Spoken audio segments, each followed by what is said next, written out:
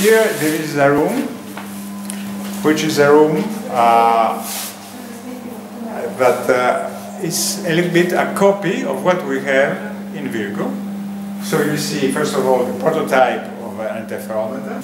When the gravitational wave comes, these mirrors that we try to keep at the best possible start oscillating, and this oscillation we see it as a modulation of the interferometric signal. And all these screens show what we see in the control room. You see, for instance, how we are careful to follow the earthquakes and the sea activity and the meteorological conditions. As we say, everything that has mass affects these interferometers. Only agents don't do it because they don't have mass. So you have all these, and you have this very nice thing here. You have one of our scientists who took, every time we have a detection, an alert, we give it to the whole world.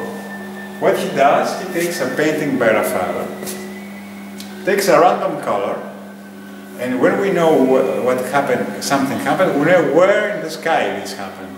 So he goes and paints with a brush the place in the sky where this thing happened. So we call it gravitational wave brush.